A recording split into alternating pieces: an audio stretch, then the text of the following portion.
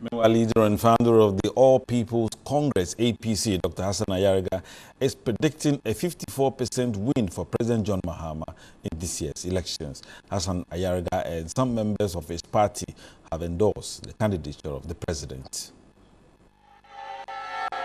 The endorsement, according to the APC founder, is as a result of President Mahama's track record.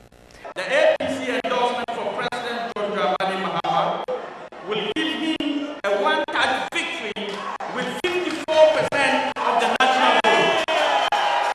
We will begin our national and regional campaign for tomorrow, 29th of November, to support President Mahama in the various regions and our parliamentary candidates.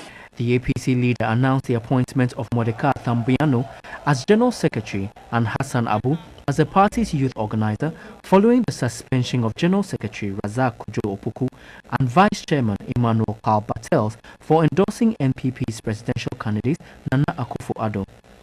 The party fired the General Secretary and I have endorsed it. Today I stand before you to appoint a General Secretary to the party, to endorse to the whole world, to know that APC new General Secretary has been endorsed. The party representatives from the 10 regions pledged their support to campaign for President Mahama.